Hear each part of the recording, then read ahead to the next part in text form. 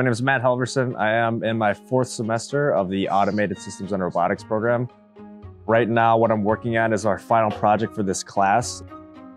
We have to design and create an end-of-arm tool, which is this piece here that will do a specific project that we want. I built a 3-card Monty program where I have 3 cards. This end-of-arm tool is connected to this Epson robot, and this end-of-arm tool also has this suction cup with the spring on there for a little bit of give so we can touch the cards, move them around without damaging anything.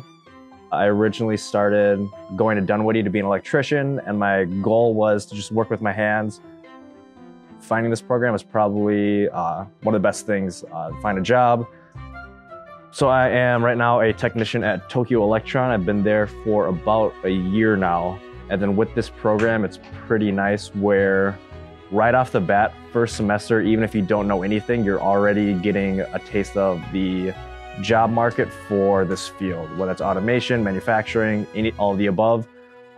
Most students can find a job pretty quick.